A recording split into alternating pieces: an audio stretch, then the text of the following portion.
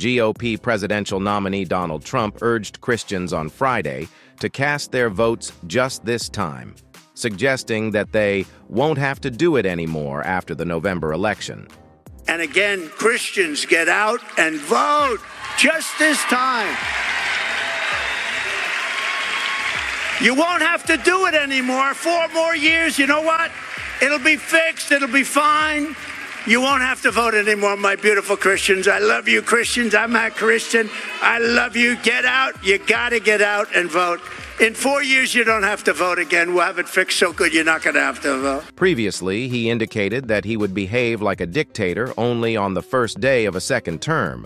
He says, you're not going to be a dictator, are you? I said, no, other than day one. Proposed the termination of certain constitutional articles, attempted a coup to stay in the White House, and hinted at the possibility of seeking a third presidential term.